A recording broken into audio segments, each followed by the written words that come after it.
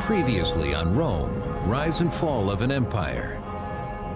Inheriting an empire ravaged by barbarians and torn apart by rival emperors, one man rises victorious. His name is Constantine. Fighting under the banner of a new god, he brings unity to a divided Roman Empire. Now, as its armies are defeated and emperors slain by barbarians, Rome is on the brink of disaster. In this chaos, two mighty leaders emerge. One from within the empire, the other from the ranks of its enemy. Their struggle will reveal an empire at war with itself.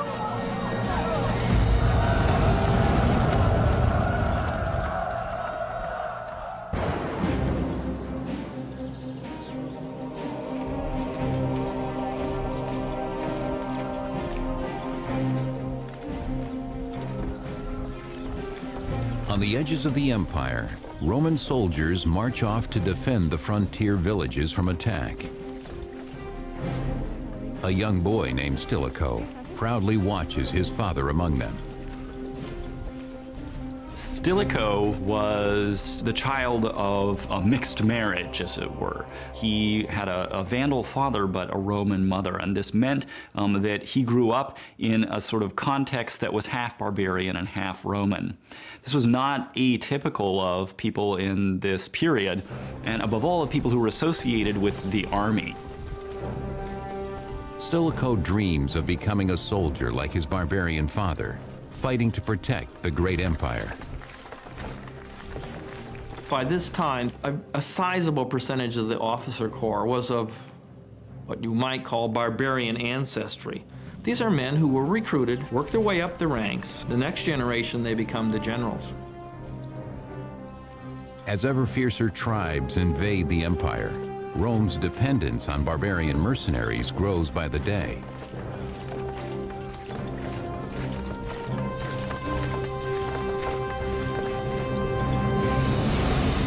Under pressure to protect its expansive frontiers, the empire divides in two. The west is defended by Emperor Valentinian in Rome, while Emperor Valens defends the east in Constantinople. But Valens is challenged in 378 AD when a savage enemy attacks the city of Adrianople.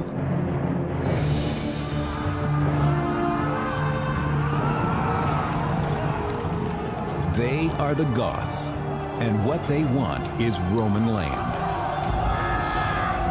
They intend to destroy the Roman forces with muscle, steel, and fire, knowing the heavily armored Romans will quickly feel the heat as the battlefield burns. The Goths were far more numerous, and they had a lot to fight for. They'd been badly treated by the Romans, they'd been sold into slavery, they really had nothing to lose. During the Battle of Adrianople, Emperor Valens' soldiers are no match for the savage and relentless barbarian warriors.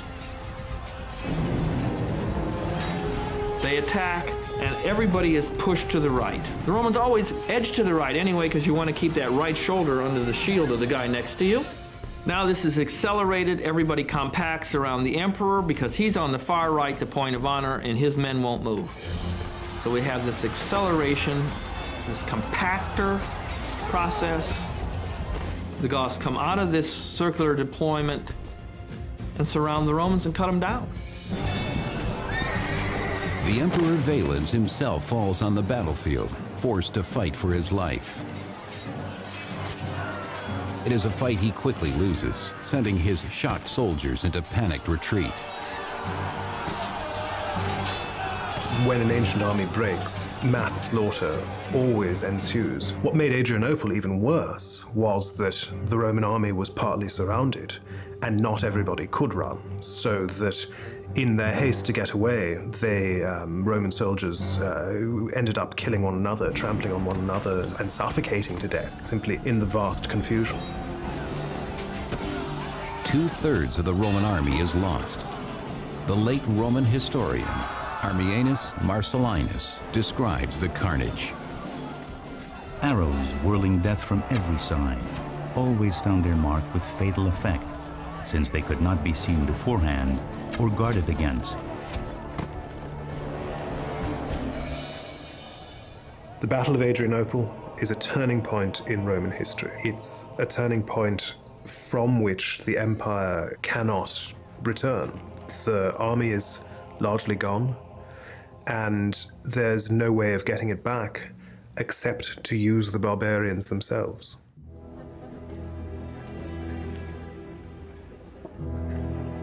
The new Eastern Emperor, Theodosius, does just that. He invites the Goths to a banquet, offering them land in exchange for military service. At his side is Stilicho, now a Roman general in his early 20s. Stilicho was half a barbarian, as it were. He was half Vandal, half Roman. And as is typical for so many of these kinds of guys, he worked his way up through the army. Emperor Theodosius relies on Stilicho to handle negotiations with the Goths, whom he plans to use as mercenaries. The conditions that the Goths achieve from Theodosius are highly unusual because it puts them in a stronger position than they might have expected.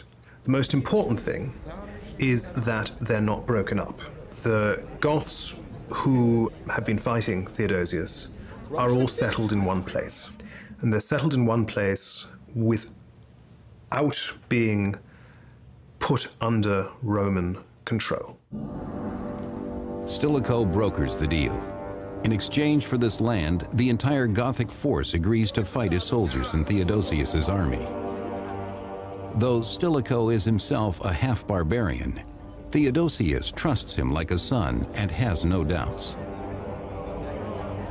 Stilicho was very good at what he did. He distinguished himself. He came to the attention of the emperor. And so as he worked his way through, he got higher and higher and was in command of a large contingent of Theodosius's army. But Stilicho's position does not make him next in line to rule.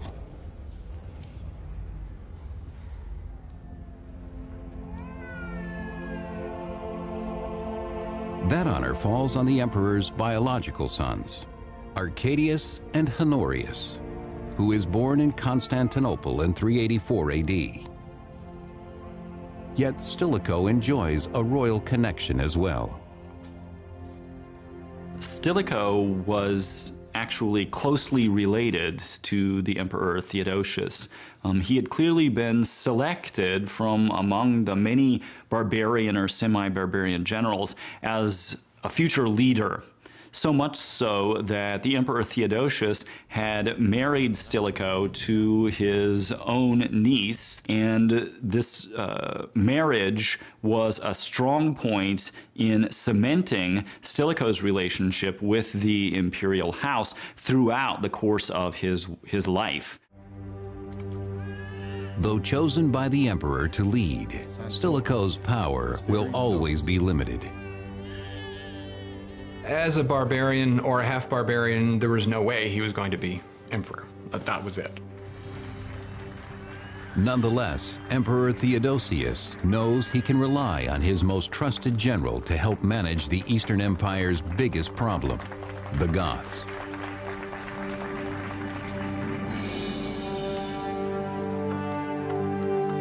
To solidify Emperor Theodosius's new treaty, Gothic boys are sent to training camps to be instructed in Roman military ways. What is clear is that they weren't fully Roman subjects, but that they were obliged to serve the Roman army when the Roman emperor called on them to do so. As Theodosius's right-hand man, Stilicho ensures the young Goths are well-trained and loyal. There is one whose natural talent catches Stilicho's attention, the boy Alaric.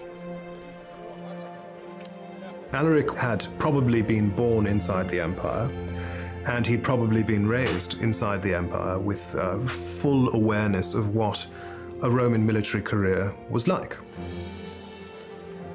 Taking Alaric under his wing, Stilicho cannot begin to imagine how their fates will be intertwined.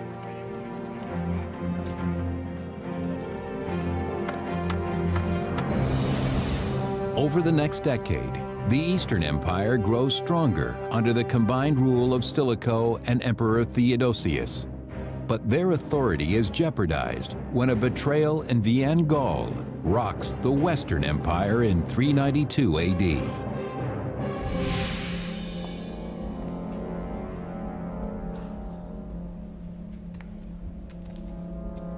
While sleeping in his palace, the Western Emperor Valentinian II is murdered by his barbarian guardian Arbogast, who then disguises the death as a suicide. The emperor was the symbol of Rome's empire itself, and so the death of somebody around whom the state was structured, symbolically structured, is a tremendous psychological blow. Worse still, the Western Empire and its army fall under the control of the ambitious barbarian Arbogast. The usurper is now a threat to the Eastern Empire as well.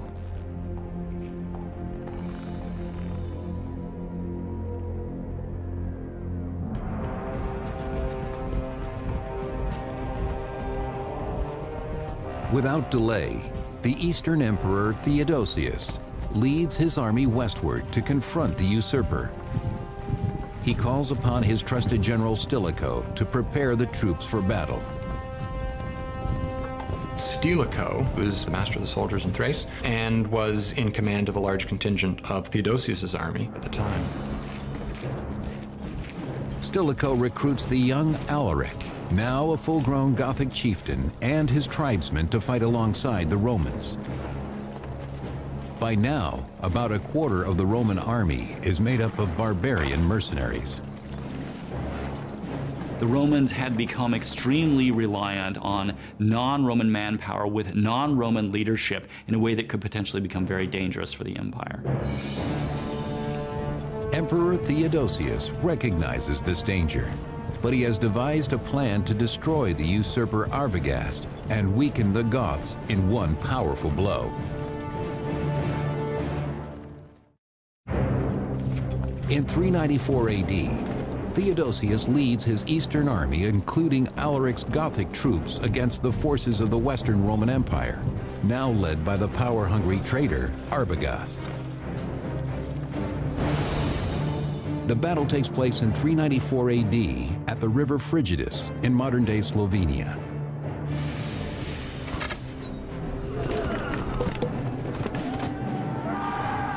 There, confronted with Arbogast's army, Emperor Theodosius orders Alaric and his Goths into battle first, preserving his Roman troops. He almost certainly deliberately put them on the front lines for the very first engagement, knowing that that was the most dangerous position for them. He probably hoped that as many of them would die as possible and yet still achieve victory. The Goths fight for their lives. But Arbogast's forces, hungry for blood and booty, cut them down.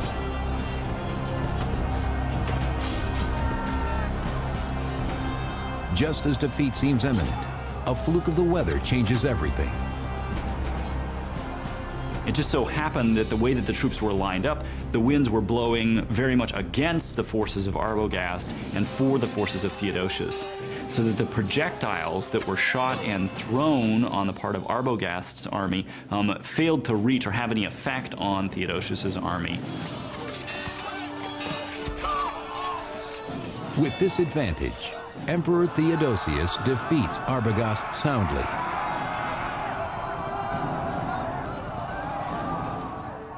But in the process, he has made a dangerous new enemy. As Alaric searches the bodies of the fallen Goths for survivors, Theodosius's betrayal cuts deep. When the Goths were put on the front lines and used as cannon fodder or missile fodder for the troops of Arbogast, Alaric must have been furious. Never again will Alaric allow his people to be mere casualties of Roman glory.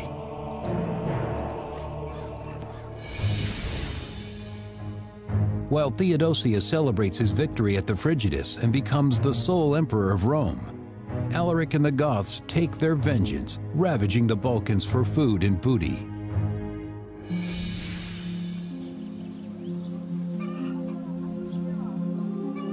There, Roman farmers, unarmed and vulnerable, are completely unprepared for the wrath of the Goths. Their harvest is exactly what Alaric needs.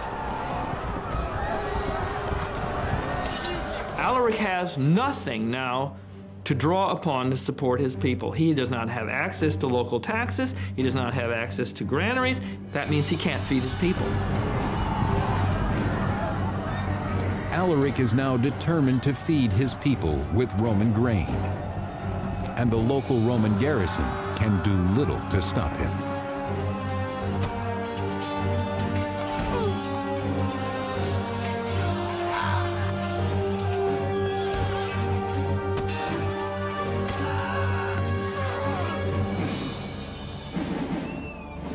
Emboldened by their success, the Goths now declare Alaric their king.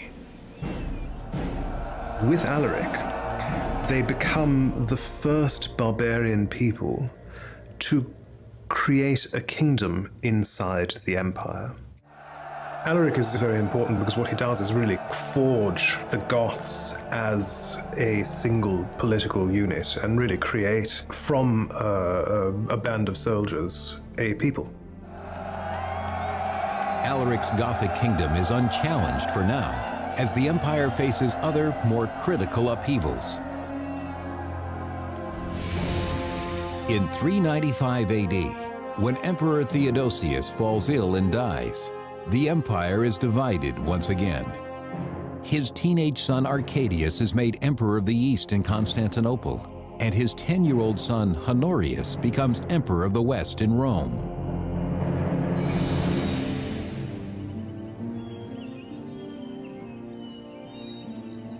Theodosius's loyal general Stilicho is not forgotten. He becomes the boy emperor Honorius's protector and teacher. After Theodosius fell ill, it was Stilicho that he turned to for whatever reason. He says to Stilicho, according to one version or the other, that he wants him to be the regent of Honorius. Inexperienced in the tools of war, young Honorius relies on Stilicho for his expertise and guidance. Stilicho had a sort of patronizing relationship, a sort of godfather relationship with this child. I think Stilicho always saw Honorius as his little kid. But Honorius is an indifferent student. Stilicho keeps a keen eye on him. He knows that the future of the empire depends on his control of the boy.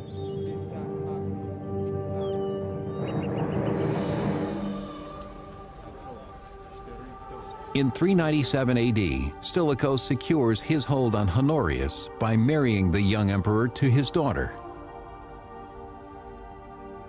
What he was really interested in is having his grandson be emperor, because he married his first daughter, Maria, to Honorius. So clearly he wanted Honorius's son and his grandson to be emperor. So that would be the only possible way that he could have direct familial influence over the next emperor. The wedding guests are scandalized at the joining of the royal bloodlines with a barbarian. But Stilicho is oblivious to their anger, seeing himself as Roman to the core.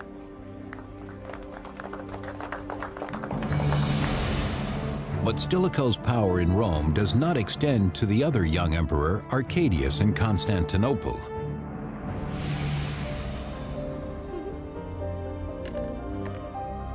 There, the 19-year-old Arcadius enjoys the amusements of the imperial bedchamber, leaving important matters of state to his advisors. Well, the fact that Theodosius, had he been alive to see his sons try to operate without his presence, would have been greatly disappointed. Of that, there can be no doubt. Shockingly, Arcadius grants the honor of consulship to his chief of staff, the eunuch, Eutropius. A eunuch as a consul is like having a porn star elected as president of the United States. This is just so far beyond the pale that people just can't believe it. A eunuch as consul is monstrous. But what makes him truly hated in Constantinople are Eutropius's plans to negotiate with the barbarian Goths.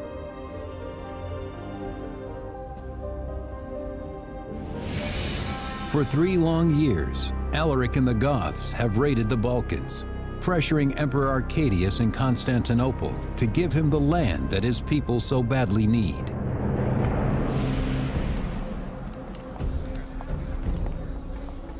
Finally, in 397 AD, Emperor Arcadius invites Alaric to Constantinople at the urging of Eutropius. Indifferent to politics, the emperor leaves the negotiations to the eunuch. Eutropius executed an agreement between the Eastern court and Alaric. And Alaric, this Gothic leader, certainly saw in that a tremendous advantage, particularly the advantage of being able to gain supplies and potentially land from the Eastern court. In return, Alaric promises the Goths will once again fight for the Eastern Empire. But this deal leaves the people outraged. The Goths had regularly confronted the Romans in battle and actually defeated the Romans in battle. The Romans, therefore, had a huge amount of not so carefully disguised distaste for the Goths. Poisoned with hatred for their one-time enemies, the angry people will not be satisfied until the streets of Constantinople flow with Gothic blood.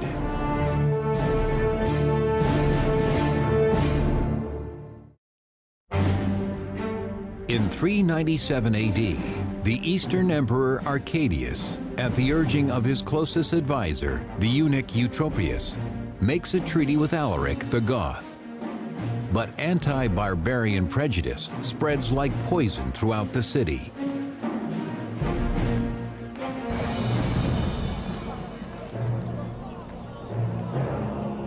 After 2 years of public outcry, Eutropius is finally arrested, swept away in the growing race hatred. His rivals claim his disgrace will quickly appease the angry mob. The problem that arose, of course, was that his power made him unpopular, and he had a great many rivals for control of the imperial court. And one of the things they exploited was his willingness to negotiate with barbarians and with the Goths. Eutropius is sent into exile and later executed. But his sacrifice does not quell the anti-barbarian fervor of the people, who rise up and massacre every last Goth in the city. It's very difficult in any period to put your finger on the roots of ethnic tension. It's clear enough that the Romans resented barbarians who were invading their territory. But Roman feelings against barbarians went much deeper than that. There was a sort of visceral dislike of anything that smacked of barbarism. Such violence against his people sends an undeniable message to Alaric that a treaty with the East is impossible. The hatred is too deep.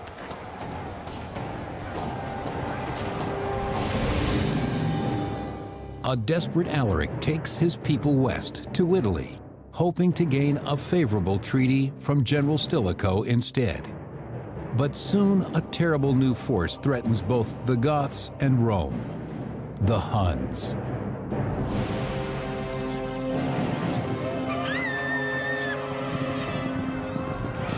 Sweeping into the tribal villages at the margins of the empire, the Huns attack and destroy everything before them. Well, the Huns were moving west. They were looking for greener pastures, as it were, and they're forcing the various Germanic tribes, the nomadic tribes, the settled tribes to move out of their way. The Huns are nasty, they're ruthless, and no one wants to be near them. But to all intents and purposes, they're forcing the others ahead of them like a bow wave in front of a boat, and people are trying to get out of the way. Those who do not flee the savage horsemen are cut down with brutal precision. For the Huns leave no survivors. The Hunnic invasion forces other barbarian tribes deeper into Roman territory. And while Emperor Honorius moves the seat of the Western Empire to the better protected city of Ravenna, the defenseless villages of northern Italy fall prey to the barbarians' devastation.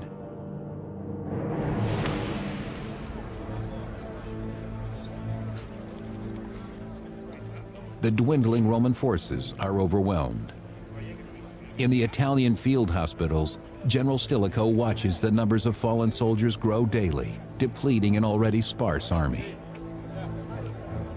And I think that's one of the main problems that Stilicho faces. He just doesn't have a proper standing army. And it then becomes the major problem of the West.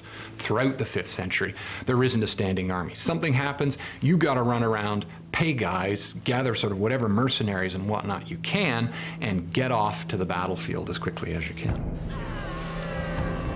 With each soldier he loses, Stilicho grows more desperate. In order to defend Italy, he needed more troops.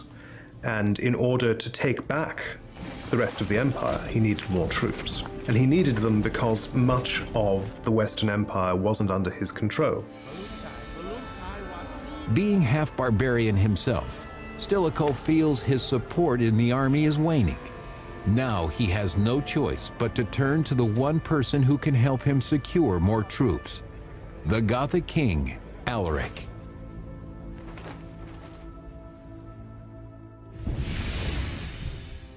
In 406 AD, Stilicho travels to Alaric's camp in Illyricum, modern-day Serbia, offering a deal.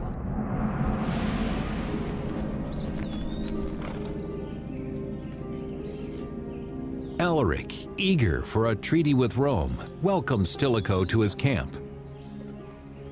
Stilicho brings his old friend Alaric a gift to warm the Goth to his request. Stilicho desperately needed troops.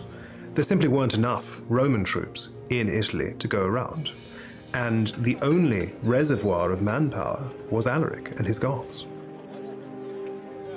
Stilicho also offers Alaric the position he's always wanted. In 404, he wants Alaric to be given a Roman command, and he's given a Roman command so that Stilicho can then use him as an army to capture Illyricum, so that he can then use that as a launching pad. Stilicho desperately needs Illyricum, a recruiting ground for soldiers that now belongs to the Eastern Empire. Alaric agrees to help him take it for the West, offering Stilicho a Gothic sword as a symbol of their treaty. From Alaric's point of view, this was a very good thing. He needed some way to keep his followers occupied so that they didn't simply drift away.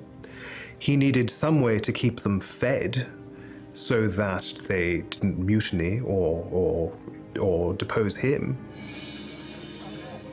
Stilicho promises Alaric that his Goths will be well paid by the grateful Western Emperor Honorius. The two men embrace as allies once more.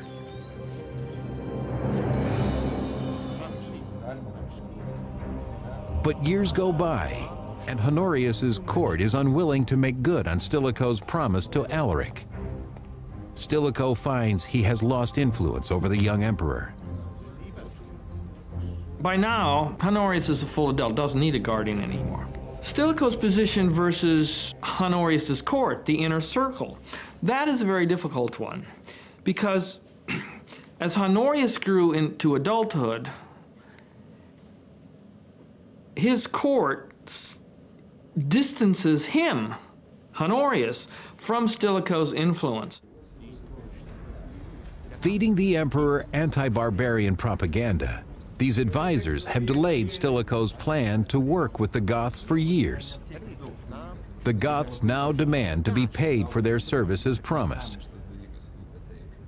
Stilicho needs to come to the Roman Senate, and he needs to ask that the senators themselves produce 4,000 pounds of gold in order to pay off the Goths for this. He has to do so in many ways over the protests of Honorius, so it's very clear that the two of them are beginning to part ways at this point. But Stilicho warns Honorius that if Alaric is not paid, the Goths will revolt, an event the emperor may not survive. Honorius at first agrees to this, but then his personnel official, who's named Olympius, believes that Stilicho is trying to do this so that Stilicho himself can set up his son, Eucharius, on the eastern throne. Scared and confused, Honorius believes Olympius's claims, making a decision that will spell disaster for both Stilicho and the Western Empire.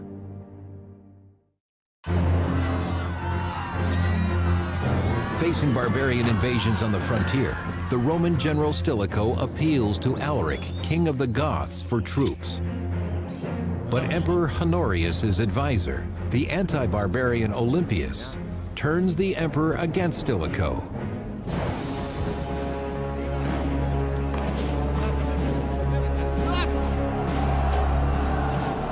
Olympius and his like-minded officers incite the army to revolt against the half-barbarian general Stilicho. And so Olympius then starts sowing all sorts of rumors amongst the troops as well. The troops riot in August, and they call for the death of Stilicho. Swayed by Olympius's slander, Emperor Honorius responds by issuing a decree against Stilicho. Honorius had many courtiers willing to play upon his fears, to suggest to him that Stilicho was seeking the throne for himself or for his son, and the emperor's mind was really poisoned against Stilicho. Stilicho is himself declared a public enemy, and many of his supporters are massacred in cities throughout Italy.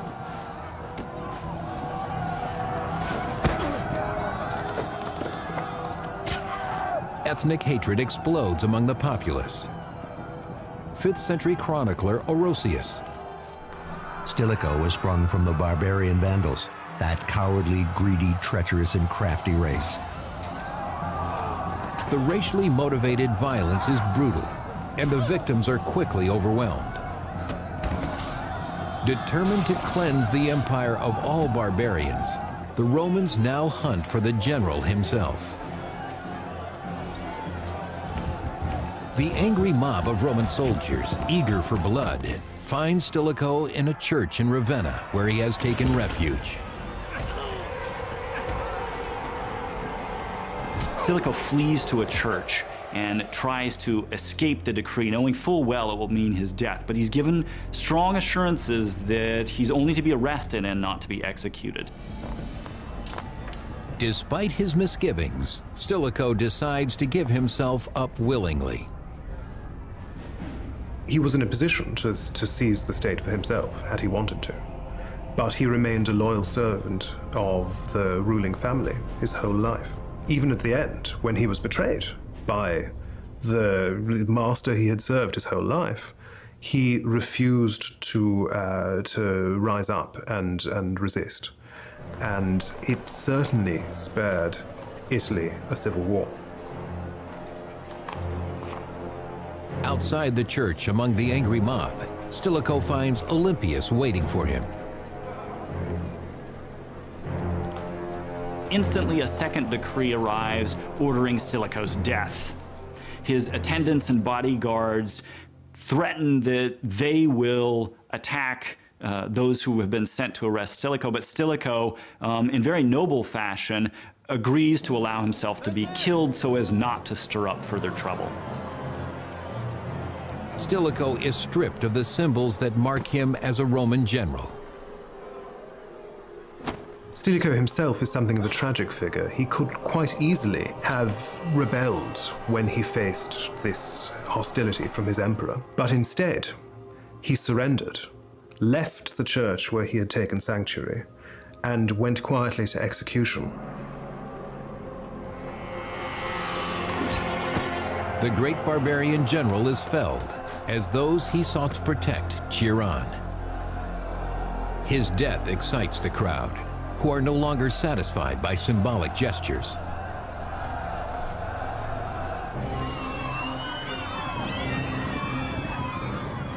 Their hatred of the Goths soon spreads beyond Ravenna to cities throughout Italy. Roman troops attacked any Gothic families, immediately killing as many as 10,000 of them as a response to this anti-barbarian sentiment that had arisen at the end of Stilicho's administration.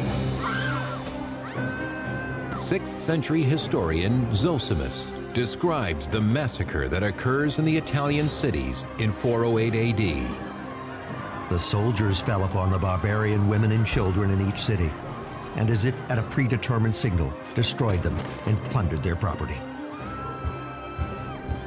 Naturally, those Goths who remained alive and who escaped this massacre were no longer willing to associate themselves with the Romans, and they had an easy and quick place to turn: Alaric's army. 30,000 Goths instantly switched allegiance and joined Alaric. But with Stilicho's death, their treaty with Rome and the money and land it promised them vanish. Alaric and his now powerful army move towards Rome to pressure Emperor Honorius to give them what they want.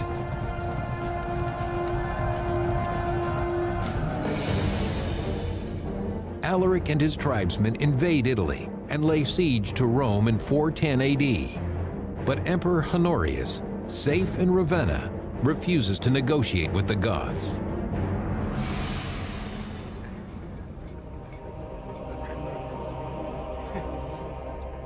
Honorius and his advisor Olympius care little for the people of Rome. So what little by little happens is Alaric's trying to do anything to get Honorius's government to sit across the table from him and talk shop. I mean, we're talking, what's going on here? We're destroying Italy. All I want's a command, some place to take that command, and the court won't talk to him. But the Roman senators insist that Alaric's demands must be met or the city will fall. They're negotiating a ransom, in essence, for their city. And what they agree to pay seems like a lot. It's many thousands of pounds of gold. Humoring the senators, Honorius agrees, sending Alaric word of a possible treaty. Come to Ravenna and we'll come to terms. But the anti-barbarian emperor has his own plans for the Goths. In the chaos following General Stilicho's death, the Goths lay siege to Rome. To save the city, Emperor Honorius agrees to make a deal with the barbarians' king, Alaric. Alaric and his troops begin their journey from Rome to Ravenna to meet Honorius for negotiations in good faith.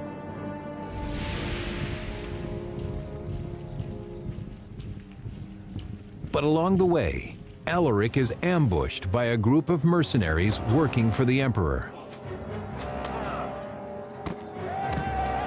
The fact is that over and over again, the Romans display that they're only barely going to tolerate these barbarians, and that whenever possible, they're going to massacre them or put them in harm's way so that they'll be killed. As his men are cut down around him, Alaric knows he has been deceived by the Roman Empire once again. That's a good story of betrayal, of a lack of honor on the part of the court of Honorius. Alaric is a very honorable man who's dishonored by both courts. And one could go on. Alaric is done with peaceful negotiations. he orders his men back to Rome, bent on destruction.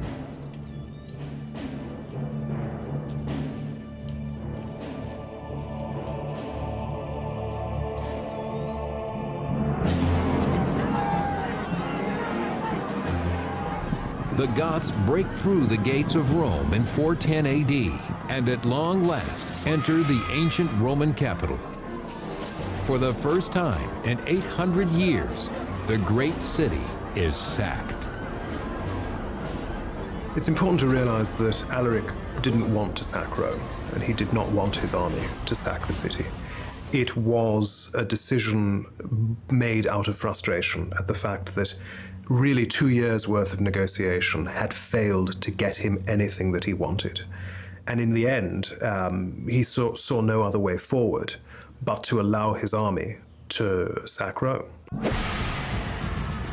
Unlike the Romans, who so recently slaughtered thousands of Goth women and children, Alaric orders his soldiers to show restraint.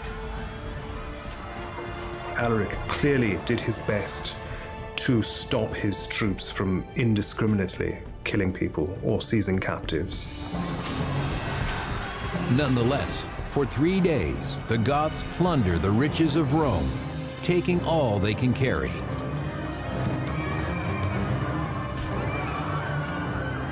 The sack of Rome would have been devastating in terms of the amount of treasure and money that was taken away from the city. And we can be sure that however mild it was, there were still a great many atrocities perpetrated. There's no question of that. But the deepest effect of the sack of Rome is psychological. A former citizen of Rome, Saint Jerome, writes mournfully about the devastated city. My voice sticks in my throat, and as I dictate, sobs choke my speech. The city which had conquered the whole world was itself conquered.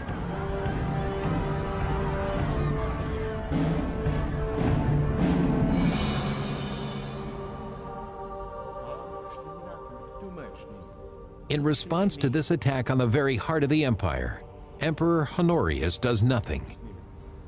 It becomes clear that Stilicho's death has robbed the empire of its last great leader. Honorius is, in a sense, a captive courtier figurehead, alone in his palace, surrounded by courtiers with no real sense of what's going on in the world, or anything else, for that matter. When confronted by refugees from Rome come to beg for aid, the emperor shows only annoyance, ordering this reminder of his failure to be removed. So not only is he distancing himself from the realities of government, he's progressively losing the credibility of the office. Many Romans lose faith in the emperor's ability to defend its people from their barbarian enemies.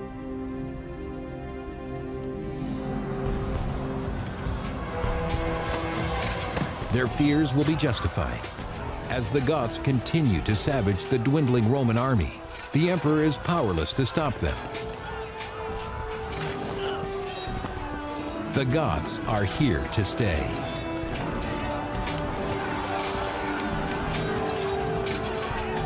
The Gothic kingdom that grows out of Alaric's following is the first real successor to Rome in the West. It's the first part of Roman territory to fall away, and it's the first of many. Over the next 40 years, barbarian tribes will continue to pour across the vulnerable borders of the empire, taking large regions of Roman land.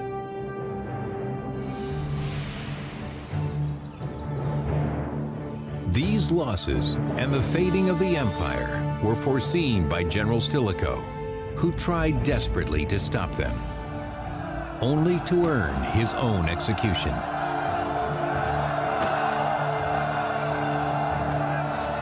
Stilicho's tragic downfall foreshadows the terrible and irreversible fate of the empire itself.